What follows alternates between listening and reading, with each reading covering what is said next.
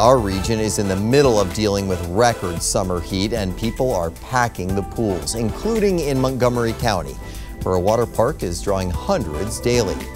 Our Liana Golden and photographer Andrew Inches take us along for a dip. There's nothing like the sweet sounds of summer. Hey, bud, you gotta get out. One water, and would that be all? And a bag of Lay's, of course. So we're here in the Gatesburg Water Park. Open 7 days a week, with Mauro Batetta running the ship. I always come back every summer not knowing what's going to happen and not knowing what to expect. And this summer, he didn't expect record-breaking heat.